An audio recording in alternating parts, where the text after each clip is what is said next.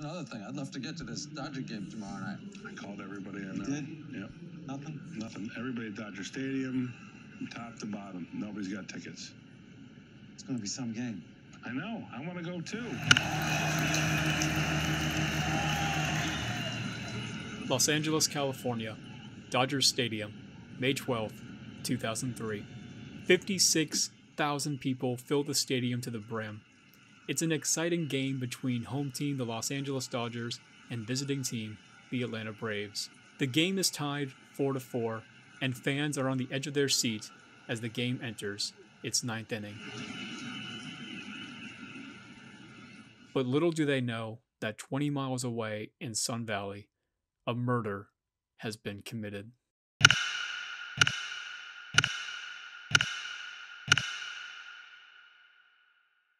A young girl by the name of Martha Puebla has been found on the side of the road just outside her house.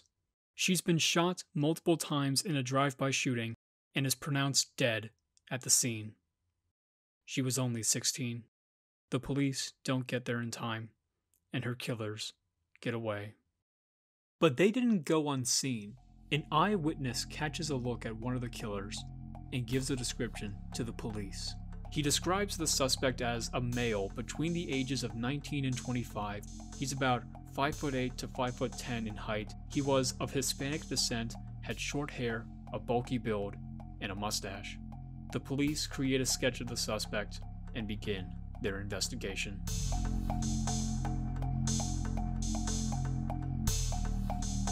A few months later, the police find their suspect. His name is Juan Catalan. He is arrested just outside his place of work, taken to the police station, placed in a jail cell, and is charged with murder. But when they arrive at the station, Juan professes his innocence. You could have the wrong person. You're literally identical to this. That's not me. It sure looks a lot like you. That's not me. Please do not do this to me, dude. We're not doing much to you. People have said that it's you. What do you have to say? Well, what can I do? Can I take a lie detector test or something? No. But wait, what evidence do the police have against Juan Catalan to warrant an arrest? Well, for one, he looks like the police sketch described by the witness, and the LAPD have witnesses at the scene who pointed him out in a picture lineup. But what reason would Juan have to kill Martha?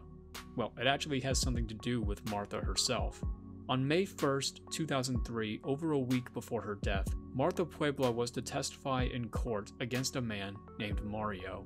He was a member of the Vineland Boys, a local street gang out of Los Angeles. Mario was convicted of being an accessory to a murder that happened a few weeks prior. The testimony by Martha worked, and Mario was sentenced to life in prison. But the thing is, Mario just so happens to be the brother of Juan Catalan. The story is that after Mario was sent to prison, Juan wanted to get back at Martha, so he killed her that night as a form of revenge for locking up his brother. At least, that's the story given by the LAPD.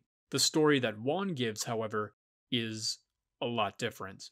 He says that he didn't kill Martha Puebla because on the night of her murder, he was at the baseball game mentioned earlier. No one believes him, however. You expect me to believe that? But this is his story, and he is determined to prove it. But in order to do that, he must first provide hard evidence to the court that he was at the game at the time of murder. Does he still have his ticket? He does. But that doesn't prove that he went to the game, or that he stayed the whole time. Were there any witnesses to prove that he was at the game? There were. He didn't go alone. He went with his daughter, his cousin, and one of his friends. However, the testimony from his daughter isn't enough, and his cousin and friend, they don't want to testify. Juan is up against the Sun Valley District Attorney. They have a high conviction rate, and due to fear that they might get charged for the murder as well, his cousin and friend don't testify to help Juan. But his cousin doesn't abandon him. Instead, he helps Juan out by getting him a lawyer. His name is Todd Melnick. He doesn't believe that Juan is a murderer and is willing to do anything to prove his innocence and fight for his freedom. So, the physical evidence mentioned earlier is not enough to help Juan, and others are too afraid to testify. So Todd needs to find hard evidence himself that proves Juan was at the ball game. Maybe someone else saw him there that day. And if not that, what about the TV cameras at the stadium? Not only do they film the game, but sometimes they film audiences in the crowd which get shown on TV or even on the Jumbotron. It's a stretch, but it might be their best bet.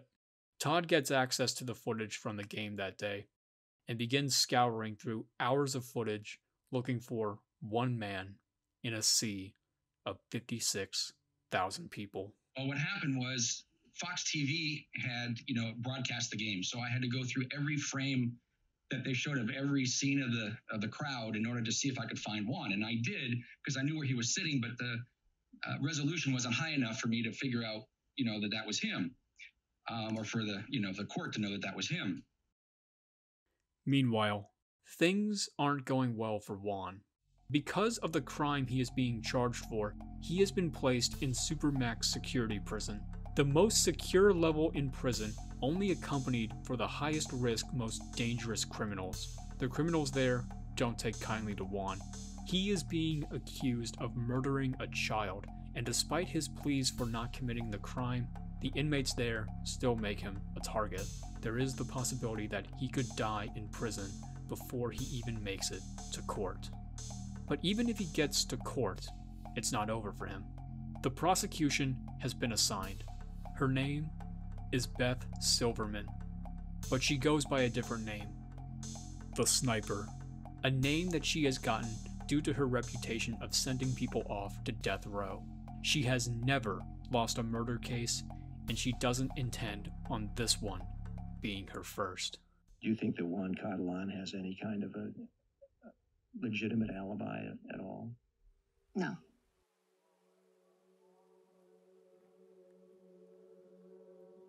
Todd continues to search through the footage of the baseball game, but ends up with nothing. He needs a different approach. He talks with Juan and tries to see if he can remember anything from that day that can help his case. Juan remembers specific things about the game, such as plays by certain team members and how the Dodgers choked that day, losing to the Braves 11-4. None of this would help in court, though. But he does remember something unique that day. Not far from where he was sitting, he remembers seeing actor and comedian Bob Einstein in the crowd with a bunch of TV cameras filming him and the people around him. Todd took this information and went back to Dodger Stadium and talked with the media relations department. Sure enough, Juan was correct. There was a film crew there that day. It was a crew from the television company HBO. And not far from where Juan and his friends were sitting, they were filming an episode of the American sitcom Curb Your Enthusiasm. Maybe while filming they got a glimpse of Juan at the game. It was a long shot, but it might be the only way to prove his innocence and save him from death row. The episode that they were filming was The Carpool Lane of Season 4, Episode 6. At the time, it had not aired and was still in production. Todd managed to get in contact with the producers of Curb Your Enthusiasm, and they agreed to let him look over the footage. He was back to what he was doing before, scouring through hours of footage looking for one man in a sea of people. But this time, his search would be greatly narrowed down.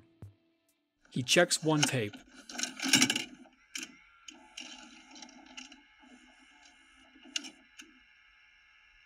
Juan's not there. He checks another tape.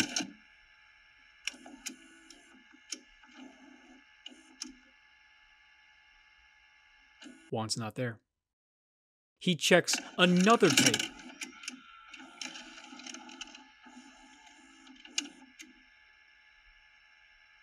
Again, Juan's not there. After hours of searching through and rewatching the footage over and over again, he still has found no trace of Juan on camera. Things seemed hopeless, but Todd doesn't give up. This is the best chance they got at saving Juan's life. He checks another tape.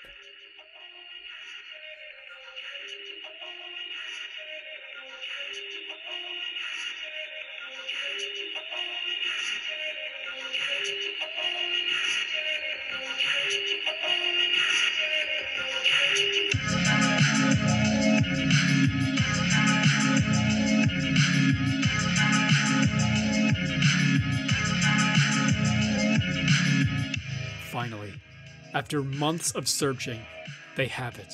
Definitive proof that Juan really was at the game. But it doesn't end there.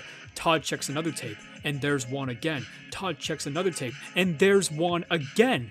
In total, he now has 3 pieces of video evidence of Juan at the Dodgers game. Todd gave Juan the good news, took the footage from Curb Your Enthusiasm, and brought the evidence to court, ready to prove to everyone that Juan is indeed innocent.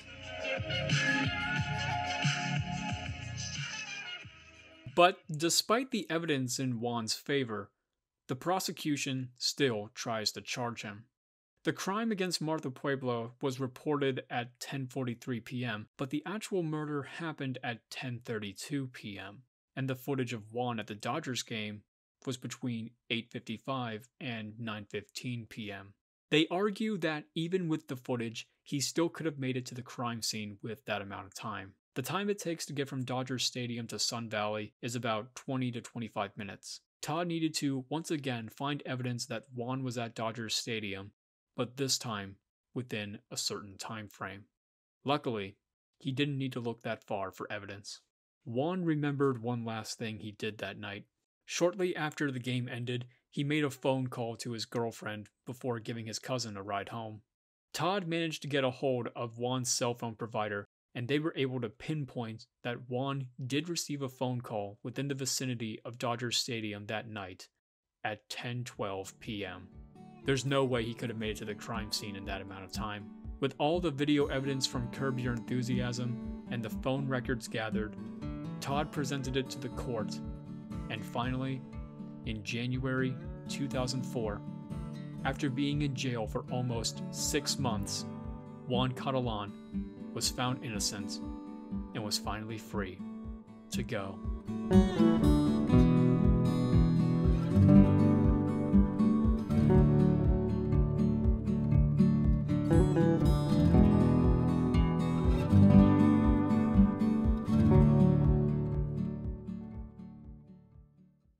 But that just leaves a few loose ends.